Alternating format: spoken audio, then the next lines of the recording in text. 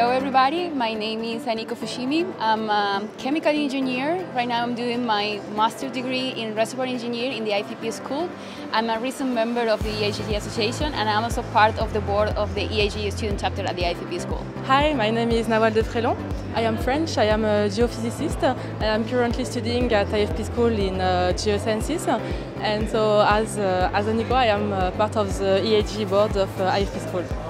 So I think to be part of this community allows us to get in touch with a huge quantity of professionals, of companies. I think that's really important to try to improve our networking.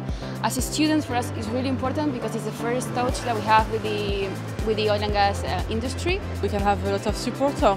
For instance, for our first activities about women in the oil and gas industry, we invited Caroline Luturdu, which is the chairwoman of the group Women in Geosciences from EAGE. So it was great and we are really happy. Well, I think everybody involved in this industry in oil and gas should be part of an association, and I think the EAGE is a really good one because actually it makes engineering and geosciences something that some other associations doesn't do. So I think it's really important because we have to be accurate, we have to be in touch with the community, we have to know which are the new technologies, which are the new projects going on in the world.